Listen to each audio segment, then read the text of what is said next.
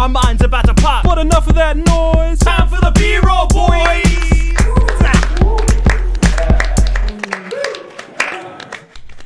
What's up, guys? Welcome back to B-roll, boys. My name is Justin. My name's Wes. And Harlan. And today we are doing Spy Kids 3D Game Over from 2003, directed by Robert Rodriguez. I'm gonna go on record and say I fucking love this movie. Yeah, dude, I don't know why you picked this movie. Like, this is easily the most enjoyable movie we've watched so far. Well, because why not kick the shit out of a dead horse, and it's an easy topic, so... I just because love Robert there's so Rodriguez. much to tear apart, but this was an absolute blast. Yeah, this movie's fun as fuck. Like, and that's the thing is, yeah, I kind of feel bad shitting on it, because, like, this movie knows that it's dumb. But, you know, it is totally okay with that, you know? It definitely knows it's dumb, and it draws attention to that a lot. Yeah, they call themselves out. It's a very self-aware, stupid movie. But this is the third in the Spy Kids franchise, and this is the only one that I believe I saw in theaters. And I remember being hyped to see this in theaters. I fucking loved Spy Kids when I was little, so yeah, I saw all three of them. I think I only saw this one in theaters. I don't know. I remember being hyped for this one because I knew it was about video games. I knew it was going to be in, like, wacky 3D. Whoa. So, and the entire movie is based around that. Like, I kind of wish we had the 3D glasses. Now, I will say, when I watched it in the theater, it hurt my eyes. I'm glad this movie is only, like, an hour 20, because... that is rough to have 3D glasses on for that long. And it was like the old shitty 3D glasses, not like the new baller 3D that at least like looks pretty good. This was the red and blue glasses. Yeah, it was the worst thing ever. Yeah, this the 3D, like you said, in this movie is absolutely a gimmick. Like, I'd be hard pressed to think of a movie that uses 3D as a crutch as much as this one does. It is just constantly, like, no pun intended, it's shoving it in your face, you know? I mean, it was Spy Kids 3D. Oh shit. Well, the entire movie is on a green screen set, though, for sure. I mean, I guess it kind of works because it's supposed to be a shitty video game. And it definitely looks like an Oculus game. Yeah, well, I guess for the time, this movie looked realistic. For a game. This would have been like what, in the beginning of the PS2 era? In the middle of PS2 era? Yeah, but Doom looked better than this. Like, I remember the first time I played Toontown. The first level in this game, in the movie, is totally Toontown. There's a lot of like moralizing and points thrown around to this through this movie of like, you shouldn't fall in love with e-girls and everybody is your family. And you should trust fucking nobody. Also forgiveness. That's my favorite point. Yeah, your friends are going to consistently double-cross you until the end, or they don't, and then everybody comes together. It's great. I mean, actually, it's very realistic. So we start off, and the main character is the little boy from the first two. His name is Junie Cortez. And he seems to have quit their lovely spy organization that were set up in the first two movies, and now he's just like a detective, even though he's 10. Yeah, and he has like this super high-tech, like, Kids Next Door treehouse, and he's getting paid like $4 a case. Like, is getting paid like they're he meets fucking Selena Gomez at a water park, and they like share their intel, and then she hands him like 4 $1 bills, like a very noticeable wad of ones. And he keeps them in like a glass piggy bank with wings.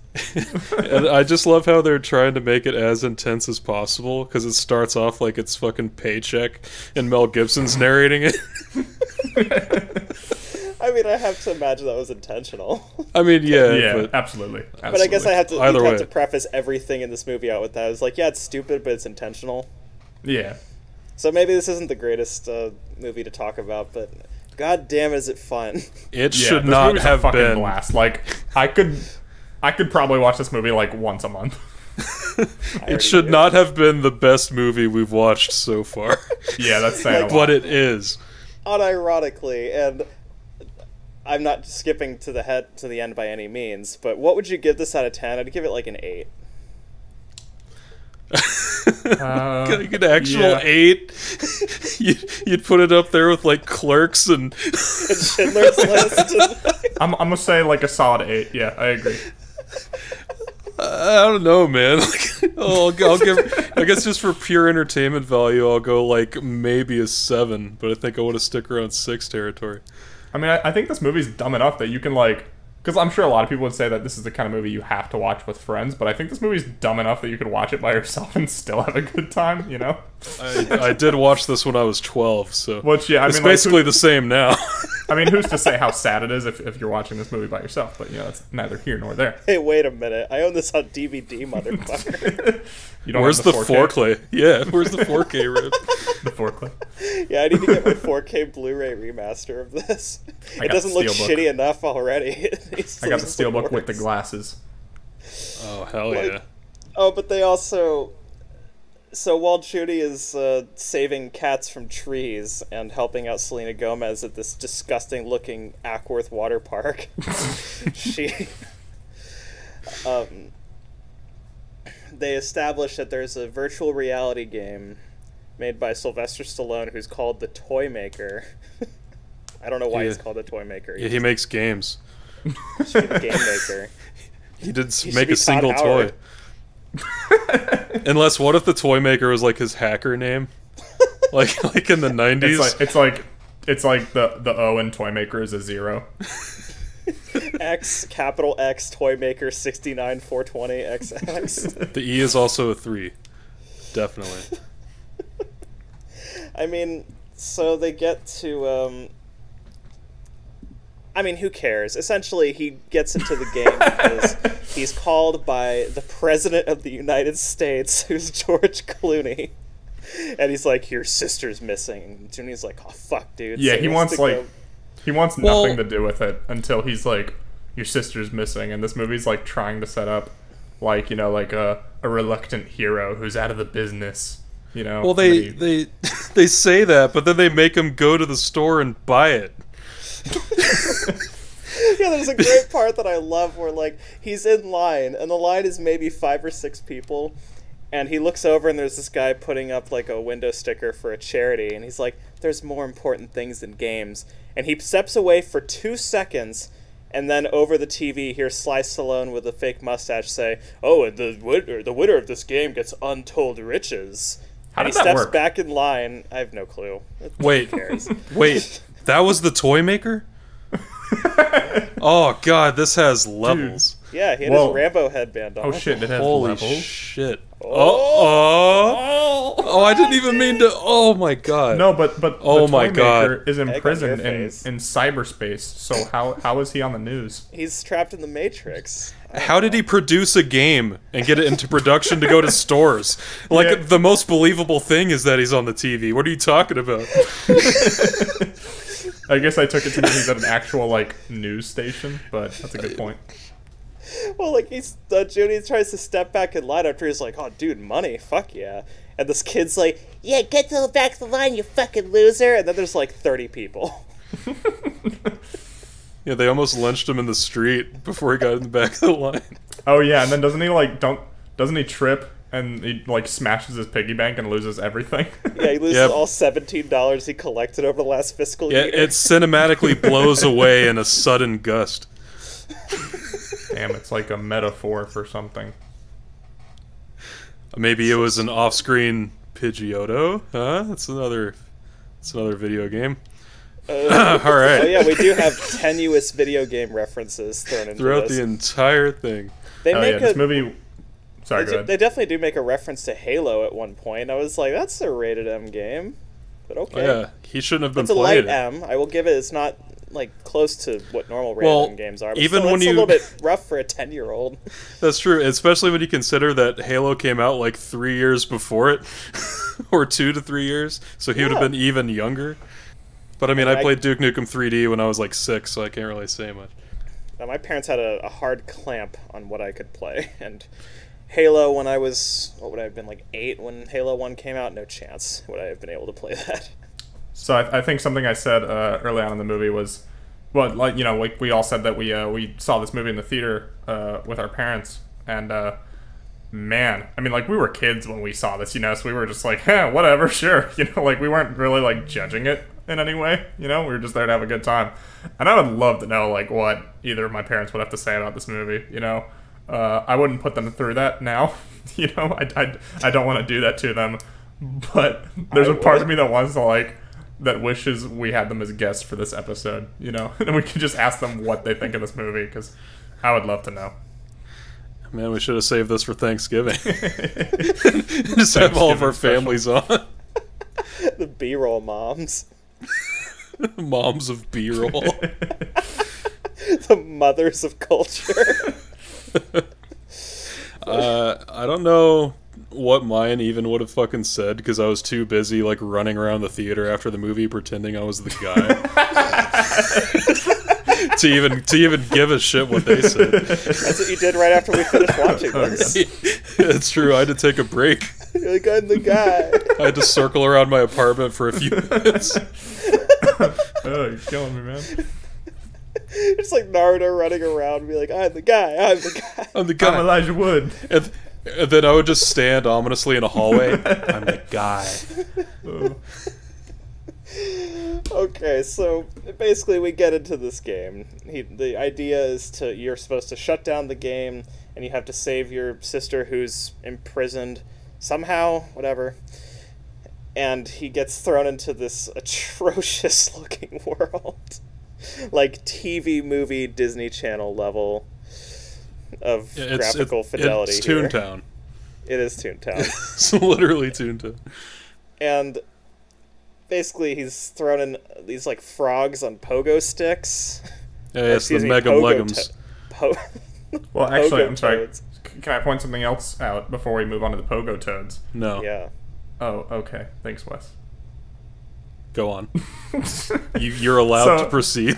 So he gets booted into the game, and he like lands face first on the ground, and he like knocks on it, and he's like, "Computer generated," and and like along with a few other things that he says later in the movie, I'm like, has he never played a video game before? Like he was seems too like busy surprised. being a sleuth.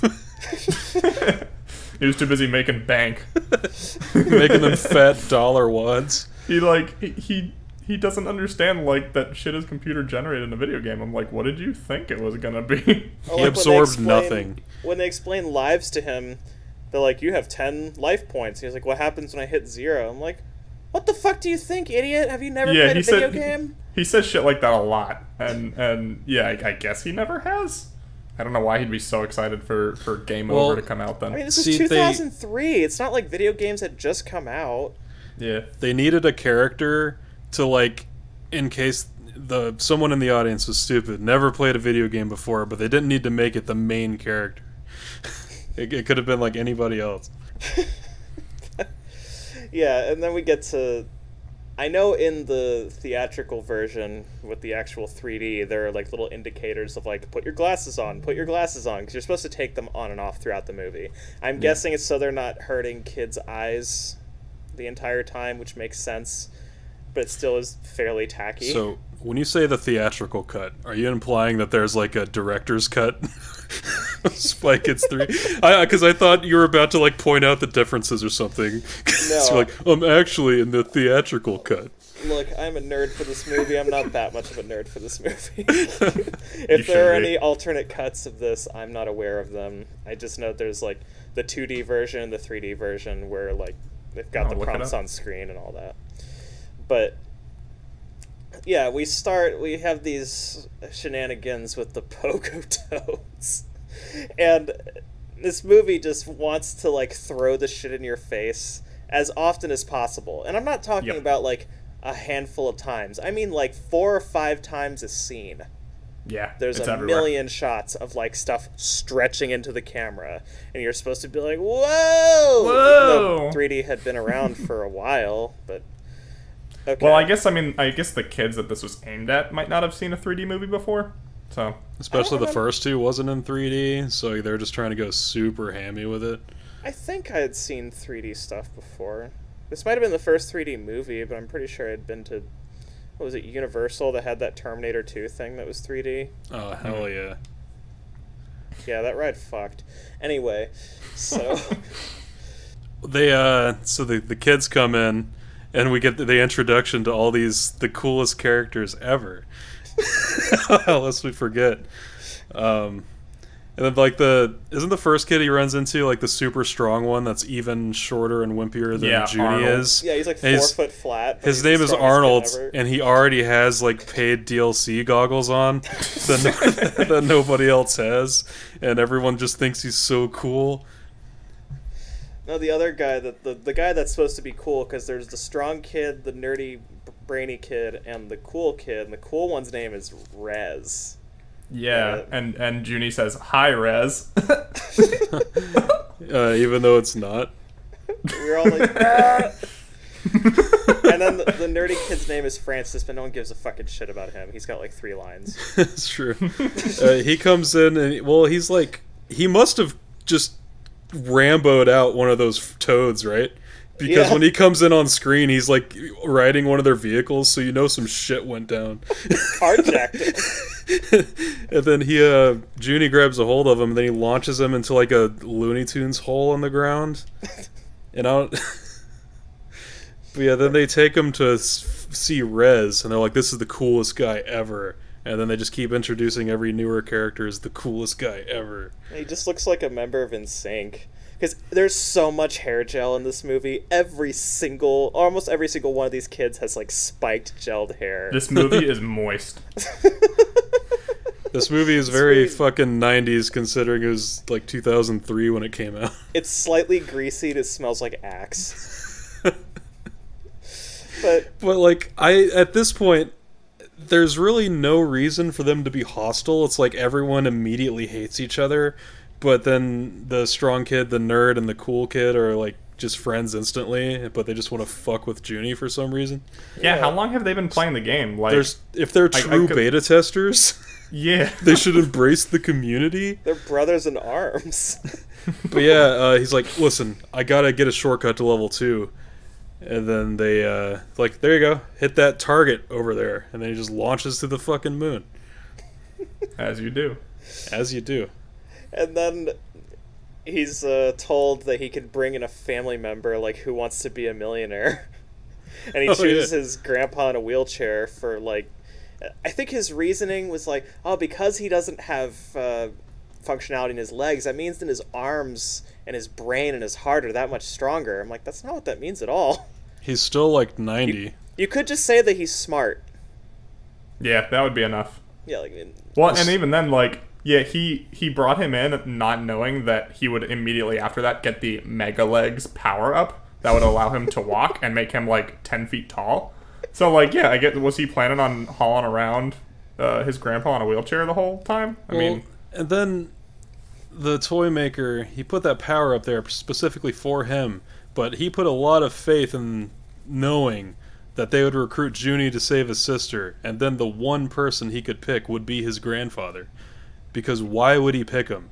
Yeah, what if his you brought a parents are the machete? best. His parents are the best spies ever. And yeah, there's fucking Machete, and then there's even Cheech, and you pick your crippled grandfather. Like, I guess the toy maker, he can also decide fate, or he knows what's gonna happen. he really is the ultimate hacker. He hacked into the real world. I think this might be the most ADHD movie of all time, because we are flipping through locales like every 30 to 40 seconds. No, we go dude, from it's- that like Crash Bandicoot world to the moon, and then we go to this like boxing rink. Or, like, Yeah, the- and there's The only Rebel Rockets arena of misfortune. Yeah, that's on the moon. And there's only quote-unquote 5 levels. What differentiates a fucking level? And this is basically good question. this is basically like an MMO. Like, they're not leveling up. They talk about like physical levels, but where does it end? Where does it begin? well, because they get a map. I think it ended, you know, when he bounced up to the moon. That was the loading screen. Well, if he was on level 2, where the other fuckers go? How do they get to the moon? Because level 2 was later. They didn't go to the moon. He met them at level 3, So the moon was just like a secret stage? I guess. I thought the I thought the race was level 2. So the moon just has nothing to do with anything. Yeah, it was like a side area. I'm pretty sure the moon was level 2. Because it's like, this is an open world game, and you can have multiple paths because they have a map, and they use the map to be like, okay, this is the most like economic path, but then you don't have like numerical levels, you just have zones. But even on the map it says like level 1, level 2, level 3. They should have just called them zones. I guess they figured calling them levels, people would understand that better, but I'm starting to think they didn't think this through. Well, okay, also, you know what? I'm going to piggyback off that thought, Harlan, because that's a good point. They're on the moon, so that means the side stage of the moon that no one else goes sets up the plot point of the Deceiver as a side zone, because that's where the goth chick comes in. Yeah, good point. Whatever her name is, the goth that he simps over immediately comes in. Yeah, like we get the mech boxing rink thing. Where they get in their like Zoid suits and fight, and he looks at this girl and he's like, "Oh fuck yeah!" All right, before that though, after he lands on the moon, that's when they call him to bring his grandfather in. His grandfather comes in and is like, "Why'd you pick me? I've been hunting him for 30 years." And it's like, well, wouldn't you be happy about that? But he literally gets his Mega Leg power up that just pops up in front of him and runs after butterflies on the moon. And Junie's like, "What the fuck, Grandpa?" And he's like, "I'll catch up with you later." Like, how? Yeah. And then he goes and they've established already that Junie has telepathy in the game. I don't know how he knew that. But he just he gets in the game and the first thing he does is he tries to like reach his sister with his mind. That's the only thing he knows how to do. Yeah. But yeah, then they reach that moon Thunderdome like right after that. And I guess what's an NPC, because I don't know why just a random kid would be like playing as a referee. And they pull him up. This kid minimum wage to like be a random like nobody in this arena. And these are like the worst designed mechs ever, because he gets on the giant mech suit without a head, and you're literally just standing on the platform. You're not buckled into anything. If you walk on the platform, and there's no like treadmill or anything, the robot walks around.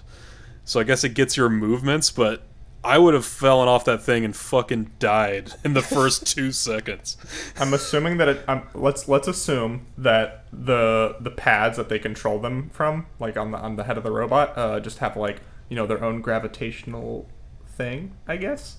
But yeah, like even like if you like punched the pad, you know, so to speak, like right in the face of the robot, the pilot would just fly off and die. But that doesn't happen because the chick punches him in the face. And he's just kind of like, that's mildly inconvenient, even though I was just hit with, like, 3 Jeeps. You know, so on that point, like, when he first gets to the moon, he loses, like, 3 lives or so, I think. And then he has to be explained, you know, the concept of losing lives and shit. Oh, yeah. And, like, that's all it took. And then, like, he gets his ass kicked. Like, there's a montage of the girl, the goth chick that he's simping over, like, flipping him over and, like, kicking his ass for, like, 5 minutes. She suplexes him. He doesn't lose any lives. She's, like, destroying him. I think he loses 1. Oh, really? Oh, wait, no, he costs her fucking 5 lives, though. Like when they're fighting, like he gets like 1 hit in, and then she loses like 2 lives. No, he doesn't. He doesn't even hit her. Like he like spins around her to get her to look around too fast and get dizzy, and I guess the robot unwinds and it starts spinning like a top, and then he comes over, pokes her. She falls over and she loses like 5 lives. Yeah, like what the fuck? I don't know what determines like the HP of these things. Like, I don't know. There's man. no bar. Okay. If anyone gets fucking farted on, they lose a life. So I guess that's why they start off with 9. But yeah, he just gets the idea to Sonic run around the ring, and for some reason she's like trying to follow him with the robot eyes, I guess. And it just goes around so much that it just falls over, and then she almost dies, and he's like, "Oh, you're about to lose all your lives and get trapped here forever," but that's cool. But like, she could look, if I was in a mech arena with somebody fighting hand to hand in these like Matrix fights, and someone started running around the edge of the stadium, I'd be like, yeah, good one. You just close hanger them. Yeah, that's true. Why would you bother trying to look at them? Like, oh, he's too fast. So after this, he gets sprung somewhere else, and we're also introduced to Sylvester Stallone's like alter egos. He's got like a General Patton, a scientist, and a hippie that are all supposed to be like different versions of himself. Yeah, and it's never not hilarious. Those are the best scenes in the movie. It's just Sylvester Stallone talking to himself, like 4 versions of himself, and it's the greatest thing ever. You are talking to yourself. I am you. I wish I could. This program movie has some friends. great fucking lines like that. He was having a blast in this. Oh, totally. I mean, everyone was, but like then we get to Junie meets back up with those kids, and he just steps in front of the sign of the game. It's supposed to be like the poster of the game, but it's in the game, and he happens to line up. Well, not perfectly, but he kind of roughly lines up with the outline of the main Avatar character, and they're like, "You're the guy. Yeah, you're the box guy." They're like, he has the the cover art. protagonist. He has the cover art armor set, so he must literally be God. You're the protagonist. You have plot protection. Yeah, the rest of us get these airsoft suits, but he's got like this little dinky plastic Iron Man suit. Well, he got to keep that for winning at the Rebel Rockets arena of misfortune. Yeah. So, I mean, if he hadn't gone there, they never would have thought he was the guy. So I guess it was destiny. That's true. That is But, true. Fate. And I don't know, like, how long are these other kids have supposed to have been in the game? Because also at that point, they start talking about, like, all the shit that he needs to do. It's like, oh, you gotta do this, and you have to do this. Like, they've beaten they the seem to game know before. everything. It's like, what the fuck have they done? Like, they were farming the toads on level 1 half an hour ago. Well, and on that note, too, like, they're constantly flip-flopping. Like, they're like, you know, they're like giving him so much shit when they first meet him in the first level in Toontown or whatever. And then when they you know, think he's the guy, they're like, whoa, you're the guy. We have to follow you. And then they're like, wait, but you can't be the guy. And then they challenge him to a race to prove he's the guy. And, you know, I'm jumping ahead here a little bit. We'll go back. But he wins the race, and they're like, you're the guy. But fuck you anyway. And they, like, But if still, you try like, anything, you motherfucker, we're gonna shake you. yeah, like, they still refuse to trust him. And I'm like, he just passed your test. Like, Yeah, he has given you no reason not to trust him. Like, that's the whole thing. Like, every 2 minutes, they turn coat real quick. yeah. They're like, These kids fuck can't this make up their dude, minds. or he's the coolest dude ever, without But any yeah, other plot going- points in between it. Well, but they tell him like, well, here's what we're gonna do. We're gonna like mega race, and if you win that, you're the fucking guy. Yeah. And There can be no doubt. Rodriguez is basically just like, okay, you guys saw episode 1, right? Well, we're gonna take the pod race and make it Mario Kart. and that's what this like 5-minute sequence is, but it's wonderful the entire time. It's so ridiculous. Like every single one of these carts has just like absurdly huge wheels and these like single-use buttons. There's one, like the goth girl comes back. What's her name? Demetra. And rightfully pissed. Which is a real Hell name. And yeah, she's pissed, and she does like the slitting her throat thing to Junie, and he's like, "Oh fuck." Well, Even though no she's one wearing knows the who shirt. she you don't know is, that it's right? her, though. Because You don't know she that it's has her, a though, mask 'cause- on, and yeah. they're like, I don't know who that is. She's wearing the exact same armor and color of that other chick, but I just Of don't the know. character we Speaking of- saw like literally 5 minutes ago. Speaking of her name, Demetra, I'm surprised they didn't give her a name that like is like a play on words for like something computer related. What if it is? What if it's just too smart for you? Oh shit. Yeah, what if Demetra is like code for something? That's the hot coffee mod San I'm Andreas. gonna put that in my command line and see what happens. Yeah, just type that in there and hit enter, and we'll Let God take care of the rest. world peace Echo achieved. Demetra. But so yeah, they do this race, and yeah, the Mario Kart hijinks are off the fucking chain. And I guess there's multiple times where these different kids are flying off the stage, right?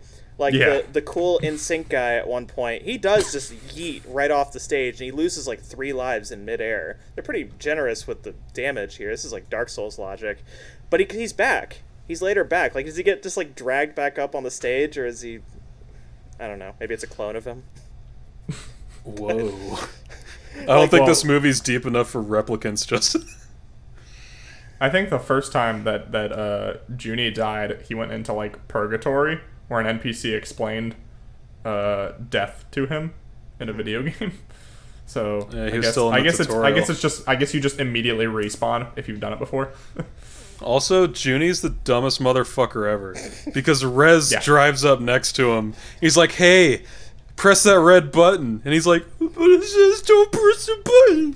And then he says, no, press it. It's a turbo boost. But it doesn't say press the button. Then guess what?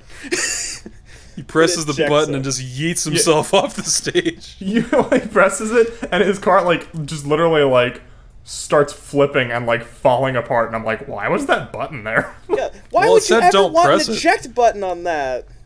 They're not wearing like seatbelts. You could just get up and leave. Well, he would have been fine if you didn't press it, Justin. God, use your noggin. So I mean, at least this is like visually interesting. It's visually fun. Oh yeah, it looks great. I have to say the music is banging in this movie. Yeah. Which I didn't even realize that Robert Rodriguez apparently did it himself, which makes it that much better. He directed, he wrote the script, he did the score, he edited it. He's basically perfect. I agree. He made Planet Terror, sir. I was saying earlier, like with how many things he's credited for in this movie, I'm surprised he didn't have like an acting role in it. This is like the equivalent of him taking like toy soldiers and banging them together. I mean, basically. I mean, all of his movies are stupid shit, but I mean, they're all great. Well, but I mean, again, Junie wins, and then they turn code again. They're like, yeah, you're the guy. But we don't trust you. Yeah, I like how he also just kind of lucks into everything he does, like he's Vash and Trigun. It's like he just causes all this destruction in his wake, but they just think he's amazing, but he really just sucks. Yeah, he's really like tripping over his own 2 feet through the whole movie. And they're all just like, yeah, that's fucking right.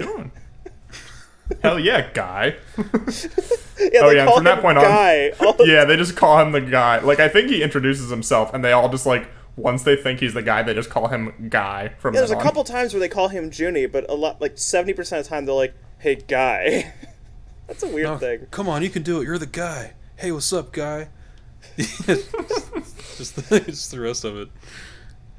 Oh, and so after this, they get into this like weird Matrix-looking area where they're like in the sky. Yeah, they're just on these floating platforms. It's supposed to be a video game, okay. And they attract, because Demetra has a map, they're like, oh, the programmers are here. Who are these fucking losers in trench coats and, like, do-rags? Yeah, the fucking moderators show up. Oh, yeah, and the subtitles revealed to us that it's programmers with a Z. Yeah, we only found out about that juicy lore via subtitles. And their names are E-Dog and Logos. Yep. I'm surprised they even named them. They're in the movie for like 3 minutes. Actually, yeah. That just shows how good this movie is and how well thought out it is. Well, and they come up and try to, like, intimidate these kids. They're like, we're gonna bounce you back to level 1, motherfucker. Junie's like, Gramps! Well, at least they were willing to do that instead of a vac. Oh yeah, we forgot to mention he's met back up with his grandpa at this point. He just like showed up in the middle of the race. Yeah, Grandpa dips in and out of this movie a lot.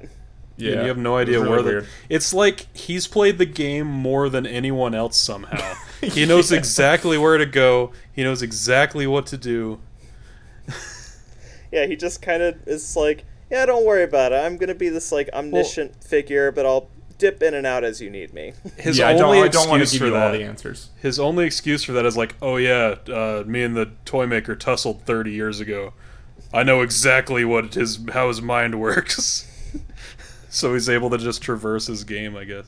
It's like, no, I know what you wanted to do, Grandpa. You wanted to perfect your 40-yard dash. But yeah, so basically they somehow have the ability to like reveal who these programmers are, and they just end up being like IT nerds. Like guys in office clothing. They look like me and Harlan. They're like at work. My pocket protector. One of them does have a pocket protector. And they look at these guys and they're like, computer nerds. And then they're like, yeah, we've been had. And they run away. And yeah, they're supposed to be like the mods and the programmers. Like they can like hack into the game and do shit to you. But like Grandpa just like kicks their ass, and I'm like, fucking how? Like he doesn't even do anything. He just blitzes them up. Yeah, he like barely physically assaults them, and they're just like, yeah, oh no. I guess this game was a 3-man team. The toy maker and those 2 admins. Yeah, this is by a small indie team. Please support. Do not pirate. What does the game have a name? Yeah, it's game over. It's just game over? Okay. Yeah. Didn't you fucking pay attention? God. I actually didn't catch that either. I just thought, you know, it would have been more original than that, considering how well thought out everything else is. Yeah, that name is pretty lame, not gonna lie. Yeah. Oh, I get it, because you're supposed to lose. Oh. Now you're getting it. It's game over, prepare to die edition. But after that sick run-in with the admins, they come across probably one of the funnier moments, the free health. And then Junie just fucking simps out hard. Yeah, like more than I've ever seen anyone simp. That's the equivalent of giving $150 on someone's Twitch chat. He has like a life left, and he's like, Demetra, do you want a life? Yeah, even though he is like here on a mission, not only to save his sister, but to save the world. But now from that the girl's toy maker.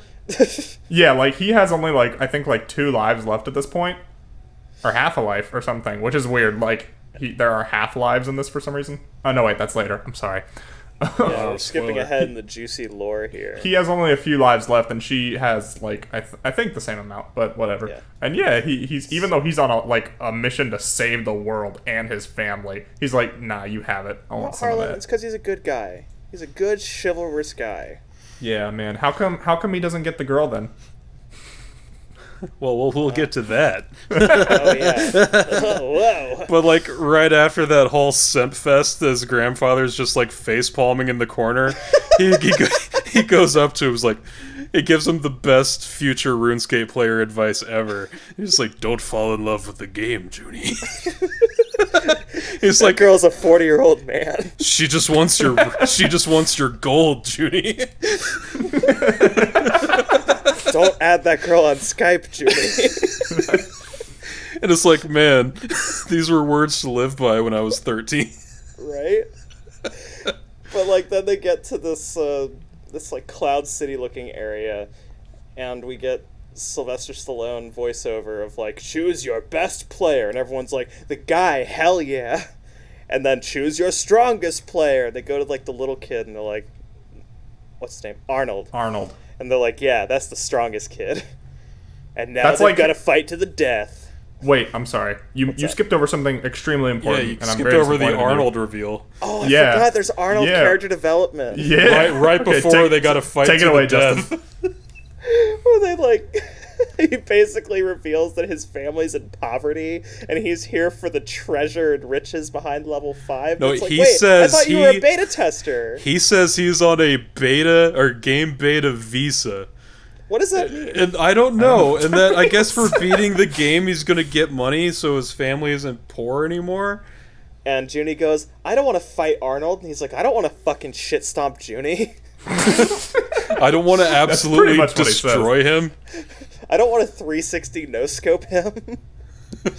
And they have like a bow staff battle, but again, just like the rest of the movie, this fight operates on like Calvin ball rules. So these staffs can do fucking anything.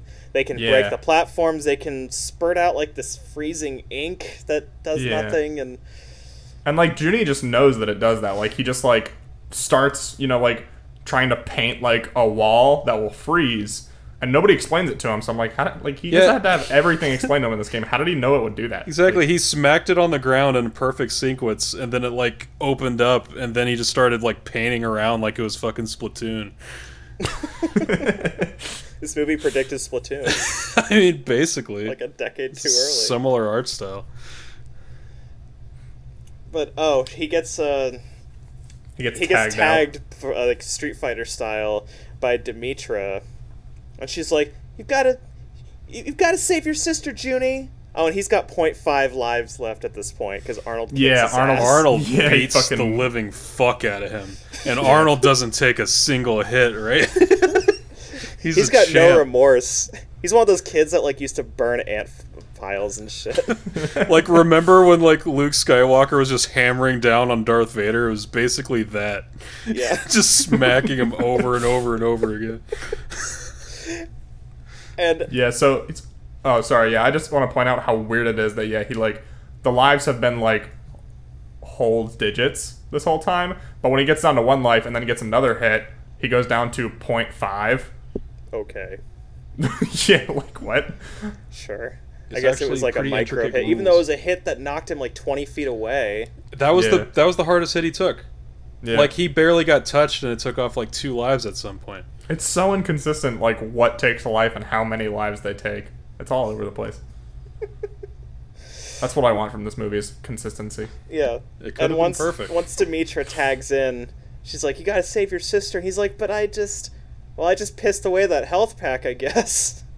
Not 10 minutes ago did I give it to you, and you're at like full life, but she gets one-hitted by Arnold. Yeah, and that's the other thing is like even though she has full lives, and I don't know how many Arnold has, but I don't think he's at full lives either. Like, she has the advantage. It's not like half. Yeah, she has like a stock advantage, just from that. She has more lives, so like she could at least try to put up the fight and just like kill him before he can take all of her lives, but she doesn't even try. And like she's been portrayed as like a hardcore badass girl throughout this movie, but like she just gets her ass kicked in like 3 seconds and loses all 10 of her lives. Yeah, she should have 9-stalked him. Yeah, she goes from suplexing Junie to like waving this thing around like a she broom. doesn't like she gets her ass kicked in like a second, and it's weird. Oh, and the line that I love at the end of this is when they're walking away. That's when Grandpa drops the line of like, "Don't fall in love with a game, Junie." And then Arnold comes up. He's like, "I'm sorry, Junie. My family." He's doing this for his family, for his poverty-stricken family. I'm so glad this movie told us what his motivations were literally right before that happened. They spent his last $60. They're like, "Oh my God, we realized that we don't have any reason for this kid to be sympathetic at all. We need to invent something. Instant poverty." Yeah, it's like anyone needs a reason to be just playing a video game because like, why are you here? It's like because I'm playing I'm beta testing. Because video games are fun. Get out of here, simp.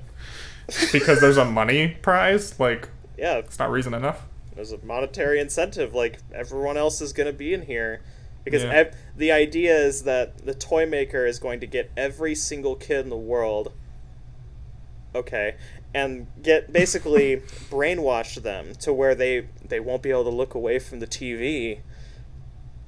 And then you control the youth, you control the future of the world. Oh, do you get it? Because children are our future? Yeah, and because children are obsessed with video games, even though those same kids grew up to be us and we still play video games. Hell yeah. Well, that means it worked. Yeah. I'm pushing 50, and here we are. We put Wes in a retirement home today. I just bought Stardew Valley. It's delightful. We put him in a retirement home where he just watches Spy Kids 3 on a loop. He's got 3 monitors. He plays Stardew Valley, Spy Kids, and he's got the like Rambo movies on loop. And like, the third one. I'm just rocking back and forth, saying "game over" over and over again. No, you would be singing the "Game Over" song from the credits of this movie. Oh yes. Game over. Game over. Okay, so what happens next? Oh, the sickest, illest shit ever. You mean? I don't even remember. Well, they find his sister. They find Carmen, and he tries to do his telepathy thing again, And she's like, what? I'm right fucking here. Fucking noob. And she's got this, like, giant claw for no reason. Yeah, it's almost like an actual, like, claw machine claw, you know, with, like, how, like, delicate the fingers look. Yeah, it looks but yeah, like it's like brittle. this. Yeah, it's like this big gauntlet, except for the fingers that look like you could break them. She's like Bionic Commando if it was modeled after a death claw arm. It's actually kind of cool, in like the dumbest way ever. But that's when they look around and there's like nothing but lava, and then one was like, "Well, I guess we gotta surf it." Oh, because they get forced in because they first try to walk away. Yeah. And the toy maker summons the Tinker toys. Oh yeah, the Tinker toys. Once again, is this common knowledge what these things are? They just look like little, like, tin can robots. Well, what if they have a HUD in first person that we can't see? Like they can see their names, their health. Or they like. That's what I like to play. Tutorial, I guess. That's true. Well, Junie's playing the tutorial the whole fucking game. Yeah, Junie's getting carried through here. Basically. He's like the worst teammate in that party. So yeah, I guess they have no other choice but to run away with these hundreds of fucking Tinker toys running after them. So what does Grandpa do? He busts open a rock, creates a surfboard, just fucking yeets himself off a cliff, and just lands straight into lava. Well, the other just kids just ripping jump, and I guess they somehow materialize these surfboards along the way. Well, they don't. They grab on the them. rocks. They break. Yeah, they break the rocks into like perfect surfboard shapes. But they like all break it in the exact same way. Well, it's a video game, dude. Oh yeah. Obviously. It's a set piece. It's like a Shadow the Hedgehog set piece. And yeah, they come in contact with this lava monster, which I think looks kind of cool. Is the ball Really? I thought it looked alright. Like, it looks like a lava monster. If you're supposed to have, like, generic game enemy, like, if this is a boss, it looks like one. It looks like a Metroid Prime thing. Alright, Harlan, whether or not you think it looks stupid, it's still the coolest looking thing in the entire movie. Aside from Elijah Wood, but we'll get to that. Well, I mean, I don't think it looks stupid. I just think it's fine. I mean, it looks like a generic lava monster, which is fine. I mean, that's all it's supposed to be. So, like, everything And else by in this definition, game they're is generic. like right out of Looney Tunes. Like, everything's just kind of weird and unsettling, and then this one thing is like, oh, it's like a cool monster. It's like a breath of fresh air. And then maybe your standards are just really low. Yeah, they all get thrust into the lava, and they realize it's just like water. I also love that obviously none of these people are underwater because they're just sitting there with like their cheeks big, holding their breath. Like, I'm sorry. Can we put a pin in this? Yeah. So the reason they fall into the lava and the reason the lava monster shows up in the first place is because outside of the game, the OSS, the organization that Junie works for, they're like, I forget why, but like Junie's not doing what they want him to do, so they're like, yeah, they don't want him to reach the other side of the lava river, I guess, and so they're like, we need to drown them, and so he like presses this button on this like weird ass keyboard that's just made of like orange triangles, like it's literally just like a circle covered in orange triangles, and he just presses the biggest triangle button in the center, and it summons the lava monster, I guess. And I'm like, okay, why can they do that? Like, they're not the programmers? Yeah, no, they're like in spectator mode at home base. Yeah. And like, literally Mike Judge is like, we must drown them. And he's in the movie for some fucking reason. Is it even drowning if you like fall in lava that will, is supposed to burn you? But they have like these kids alive doesn't sound good for a PG movie. It's because they have the smallest lore drop of all time, and they're like, oh, Grandpa's trying to release the toy maker, and they don't want him to do that, so now they're trying to be like, okay, mission over. And yeah, that's like the whole thing that they're like. That's the other thing they're trying to prevent is Grandpa wants revenge on the toy maker for putting him in a wheelchair. Which is never explained how he did that. But oh, and speaking of which, I forgot to mention like way early on in the movie, when they're explaining the deal with the toy maker to Junie and like what his goal is when he gets in the game, they're like, wait, so why did you? They say that the toy maker is imprisoned in cyberspace, whatever that means. Right. And Junie asks, well, why did you imprison him in cyberspace? And Mike Judge says, who knows? It was years ago. like Robbie Rodriguez was writing this and he was like, oh, what did he do? I don't fucking know. Or they just didn't want to reveal it too early. Yeah, like almost like they set it up to be revealed later and then they just forgot. They just should not even have had that scene at all. They should have just threw him in there, I guess. But I mean, it was funny. Oh, that's great. But yeah, sorry to jump all the way back. Go ahead. Oh, you're good. So they can swim through the lava. They're like, the lava, it's cold. Yeah, it looks like a vat of piss at this point. It's just like yellow and bubbly. And they get to the door of level 5, and the nerdy kid is like, I've been rereading my tech manual, and it speaks of a deceiver within the game. I think that Junie's the deceiver. This is like the 4th time now that they've changed their minds on what this kid's supposed to be. And that was back when games still came with manuals. Yeah. Man, I miss game manuals. I love those. So cool. Like, I like that giant novel that came with Halo 1. I was all about it. Yeah, you would never know about the Halo Deceiver if you didn't read it. Yeah. But, so, he tries to say, like, I'm the guy! I'm the guy! And they're like, we know that you're not the guy. And who is it but Elijah Wood that you just hear off screen? He's not the guy. And he's got this perfect, like, silver chrome suit, and he's like, I'm the fucking guy. Hell yeah.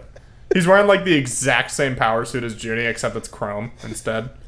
So, of course, they made the mistake of thinking that, he's the guy. Yeah, he upgraded it to tier 3. He's also, like, 8 feet tall for no reason, even though in real life Elijah would probably be the same height as those kids. He's the same height as Frodo in real life. Yeah. He's like 3 feet tall. But, yeah, so he gives them a pep talk. Mm-hmm. He gives like a military speech, and then he Hadoukens the door away, and he just says, cake. Then gets zapped and loses 100 lives at once, and it's great. Yeah, like, what's the fucking point of that? How did he lose 99 lives? Why did he have 99 lives? Because he's the guy, dude. Well, that doesn't bother me as much as how he fucking lost him. But is he... Well, I have a question. Is he an NPC, or is he an actual player? I think he's an NPC. Because he's like He's the title character. Yeah, he is the title character.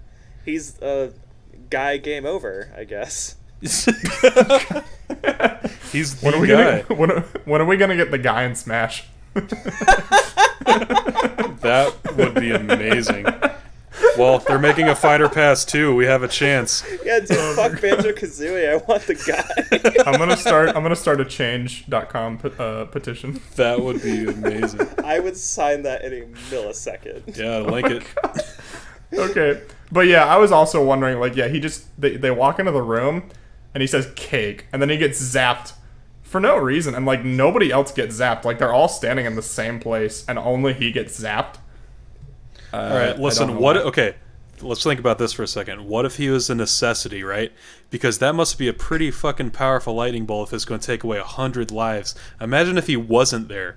What if it just, like, flashed the entire room, all the kids were dead, movie's over. But no, the guy took the entirety of all that power. He's a hero. He died a hero, my friend. He's a martyr, yeah. The guy. He's a rebel. He is a martyr. But... And then the second that happens, they look at Junie and they're like, all right, you're the guy again. That's the funniest line in the movie. Yeah, it's like one of the moments where this movie like is totally self-aware and like actually is pretty funny. Yeah, then we had to get fresh off of like Oscar-winning Lord of the Rings, Elijah Wood, and we're like, can you be in this? Can you be on set for like an hour? Please. I always forget that Elijah Wood is only in this movie for like literally like 2 minutes. Like, for some reason, my brain always puts him coming in, like, during the race, like, way earlier. But no, he's, like, literally in this movie for, like, 3 minutes. It's probably because their armor is exactly the same. They just painted it. Yeah, I remember being hype as fuck in the movie theater when I was like, yo, is that Frodo? He looks like a Backstreet Boy. Oh yeah, and then they run into Demetra, the pre-goth girl, and then Carmen's like, "Who's the fuck is this bitch?" Oh yeah, and Junie's like, "She's my girl, she's my friend," and then she says, "I'm his girlfriend." And I'm just as surprised as Carmen is, because, like, when the fuck was that established? Like, I mean, he was simping pretty hard, Junie, but when was it? Like, he says when she allegedly gets a game over and dies, he says, but I never got her email address. Like, that was on-screen magic. I never even got her Netscape.net address. We were gonna chat on AIM. I had to boot up my Earthlink dial-up. I just bought a Magic Jack too. We've got these like giant gorilla robots. Why? That are the size of buildings. And somehow, even though that it's revealed that Demetra is the deceiver. The deceiver. NPC the entire time. How did she deceive them, though? She got them to the end. She toyed with his herself. Heart. Oh, yeah. She what? What'd you say, Wes? She toyed with his heart. She emotionally abused Junie. She was playing games with him. Yeah. She Amber Heard him. She's like, "I'm sorry, Junie. My real name is Phil, and I'm 50." Okay, yeah. So that actually brings up something I wanted to know. Like, so she's the deceiver, right? Like, she's an NPC. It's revealed that, like, she's part of the game. Mm-hmm. She's not a real person playing the game. Not his girlfriend. And I'm like, yeah, that's the biggest takeaway. But, like, I'm wondering, like, okay, so does that mean, like, if Junie wasn't like a 10-year-old himself, like say like it was like a 30-year-old guy instead, would the love interest deceiver still be like a 10-year-old? I really hope not. I don't know, man. That'd be rough. Yeah. I'd like to think it shapes to whatever the party is. I would hope so. And I'm sure that Robbie Rodriguez would say so, but our boy Robbie. So if Wes got into the game, it would just be like a lone 8-string floating in midair. It's whatever your heart desires. I would just follow it, trying to grab it, and then the toy maker would just have his way with me.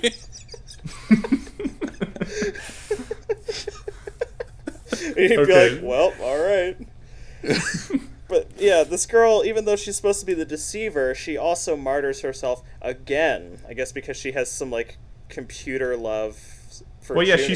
she says like it's in her programming to deceive Junie, like, and then she immediately goes against that and sacrifices herself, like. Yeah, and so they get out. And Mike Judge throws that line. It's like, "Those video games are killers on the eye, huh, kid?" Nice. That was kind of anticlimactic end too. Like, they reach level 5, the guy dies, they pull a switch, and then there's a portal back to the real world for some reason. I guess they can't they just can't unjack whenever they want. It's like the Matrix like that. And they say goodbye to the rest of the party. You know, they say goodbye to the tank and the mage and the healer. They do exchange email addresses. Yeah, they link up with Carmen. They're like, "Here's our email addresses, just in case." And she's like, "Cool, man." Cool.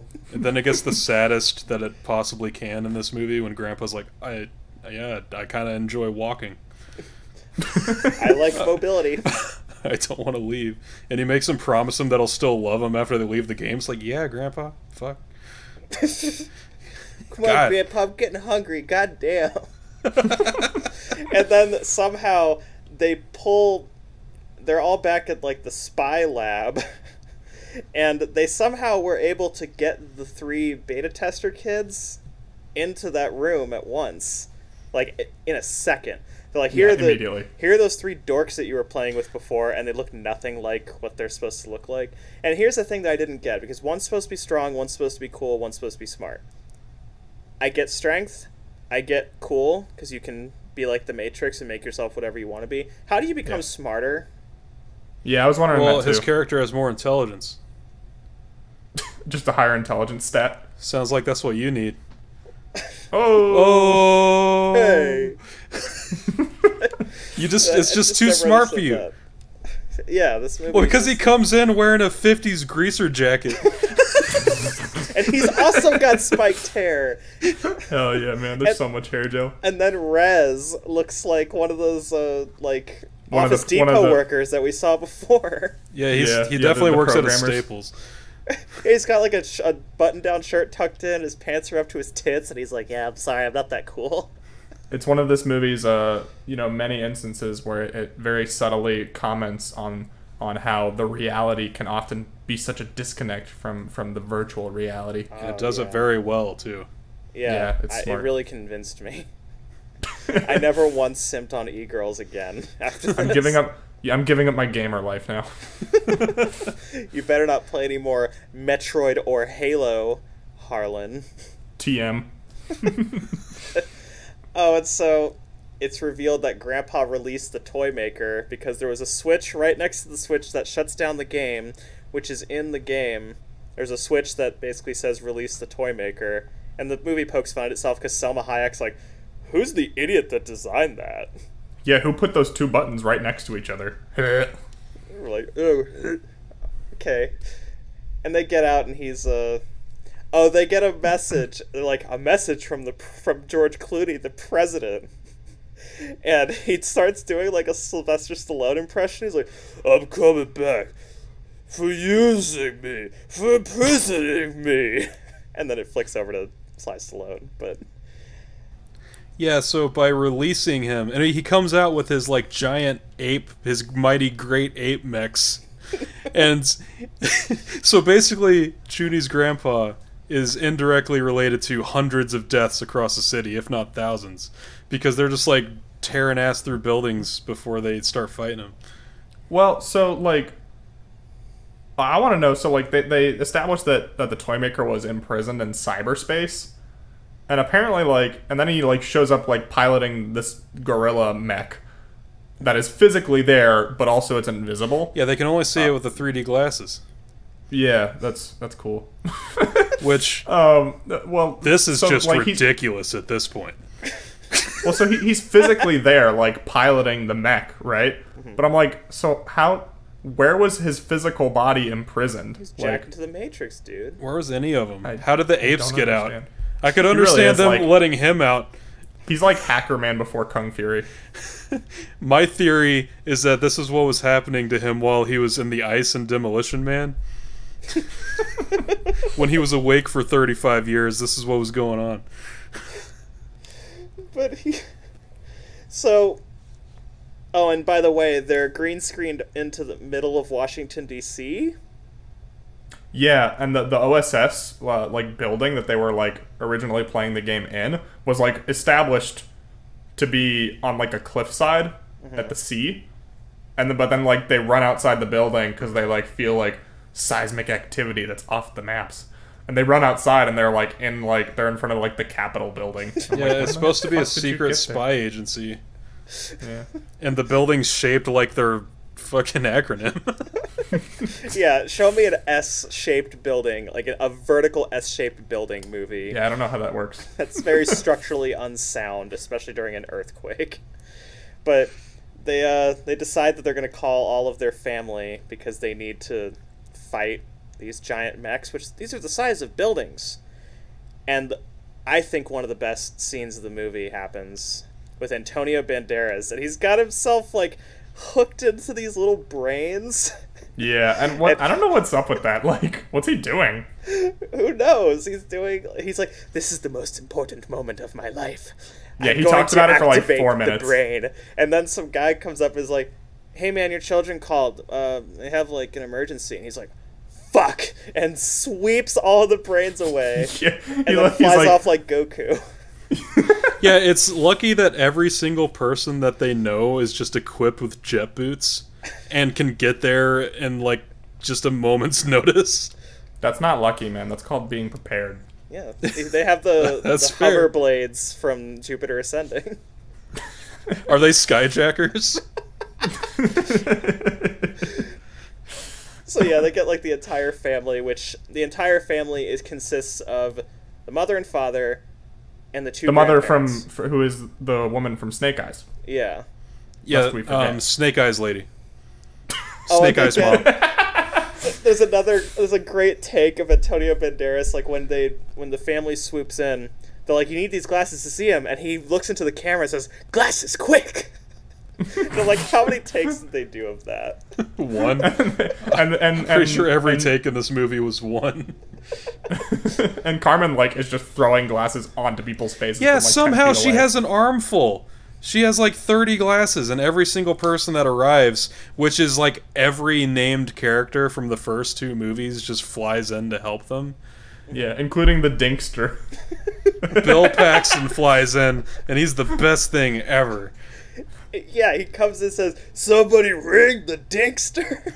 I'm gonna be real with you guys, I don't remember Spy Kids 2 at all, so I have no idea what the fuck is up with the Dinkster, but I love him. He's fucking great. Like, everything in these movies is always, like, kind of weird, kind of Tim Burton-esque uncomfortable, like, kind of gross, kind of unsettling, and he's in there. I don't remember what his purpose is, but... I gather that he has an amusement park, because he mentions that. Yeah, I think he's supposed to be a dick. And at one point he brands one of the monkey robots because his little kid throws this brand up. He's like, brand him, daddy! Oh, yeah, that is like a sick "Thanks, little 3D dink." shot, because he puts the brand Dink right in the camera. And then the monkey mech feels pain, so it screams. Sure. Yeah, like, why did you After program having that his to feel ass pain? branded. It's kind of dark. Yeah, we've got branding in a PG movie. And then the grandpa just talks to Sylvester Stallone, and I guess just everything's cool after that. He jets from his, like, rocket wheelchair into the ear of this thing. Oh, because there's a giant, like, separate mech that Sylvester Stallone is in that's, like, shaped like him. Yeah, there's a Sylvester mech and two monkey mechs. Yeah. And, yeah, so he, like, flies into, I guess, the ear hole of the mech, which was big enough for him to fly into, which that seems like a really terrible design flaw. But, anyway, yeah, he starts talking to the toy maker. Justin, what does he say? I mean... Can you recite it from memory? Yeah, I remember This awesome monologue. I remember the gist. Oh, he basically says, like, you know, you ruined my life. Your mistake, which is unexplained, cost me my legs. And he starts listing off all the shit that he couldn't do because he is in a wheelchair. He's like, I can't walk on the beach with my wife, and I missed my daughter's birth and wedding. It's like, why? Yeah, like, how did that prevent you from being there? The only thing you couldn't have done is walk on the beach. You could have totally went to your daughter's wedding. What if she just married an asshole? You walk on the boardwalk, man. You roll down it. Like, what the It's not like people I mean, in wheelchairs are just, like, forbidden from living. I think the only choice that we have is to assume that his daughter chose to have a wedding at the top of a staircase.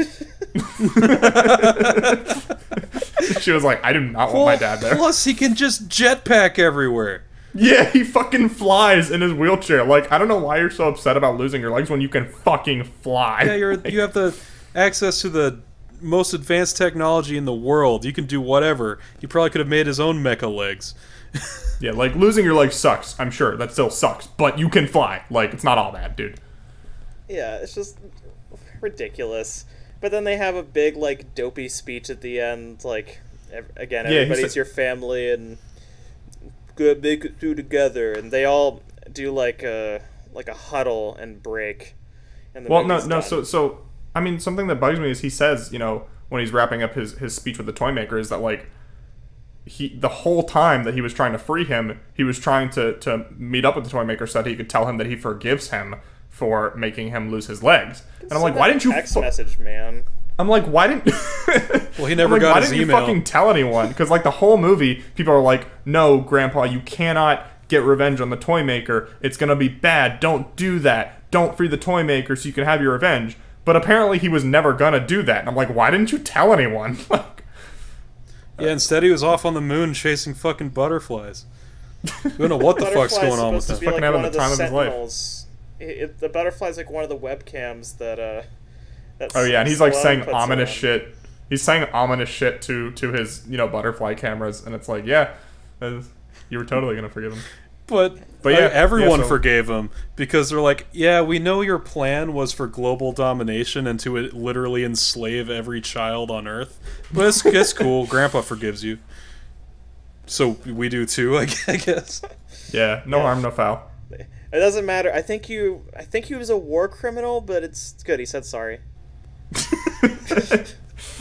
Yeah, and then I think that's it, right? That's the whole movie. That is it. Credits roll, and we get the awesome "Game Over" song. Which I guess is scored by Robert Rodriguez, because he has one of the the things I noticed immediately is like he has the most bizarre credit at the end ever. You hardly ever see edited and directed by. And I was like, oh, okay.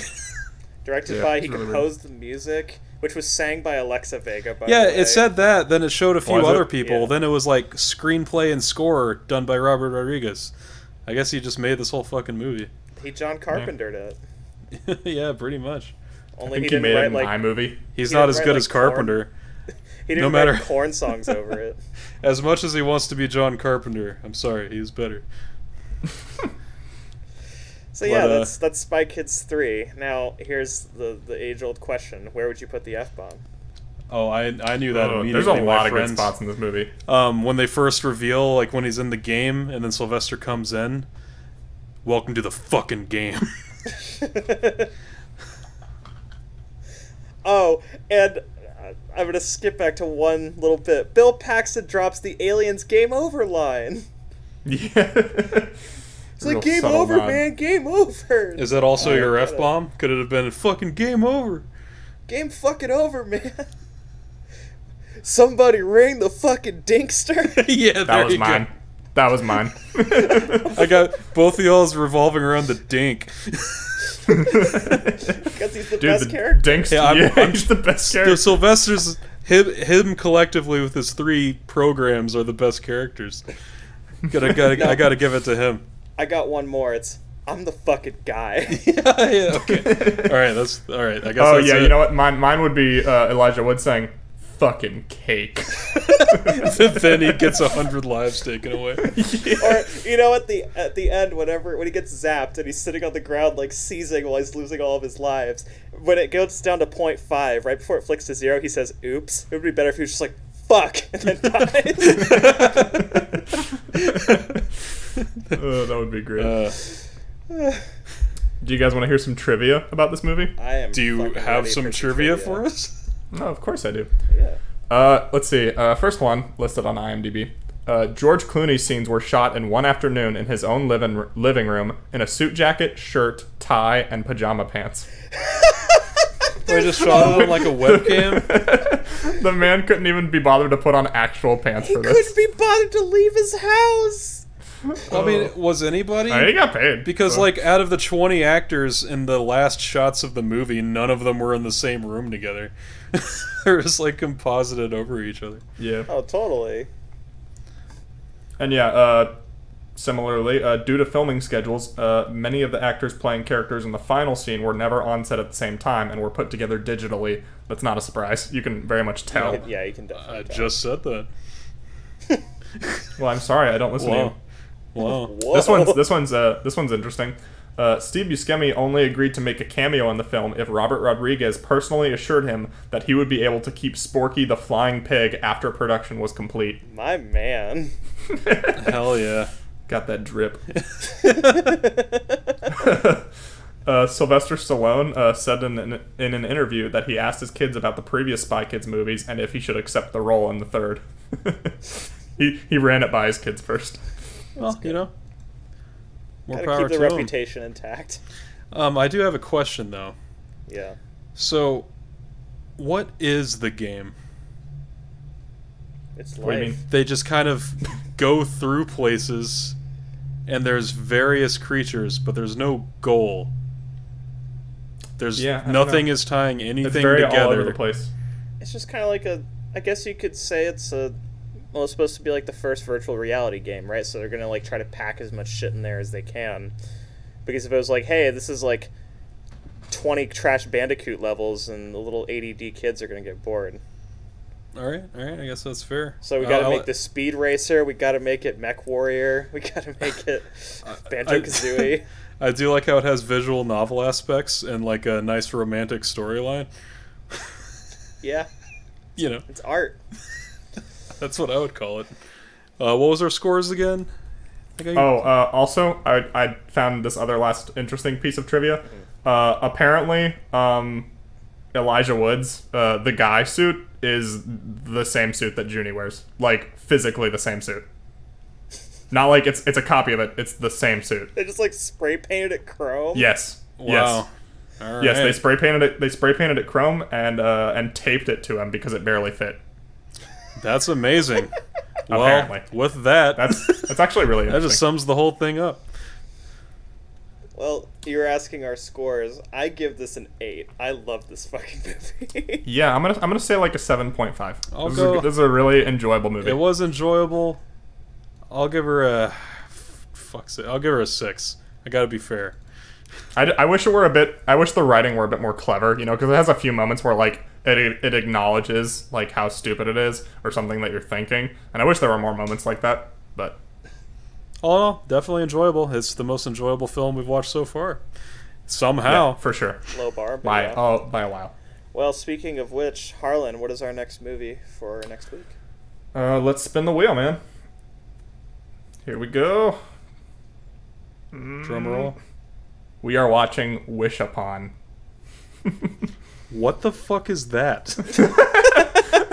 What are you talking about? Wish Upon is like a shitty horror movie about a girl who finds a box that grants wishes, but with, you know, like a bad side effect. A teenage girl discovers a box that carries magic powers and a deadly price for using them.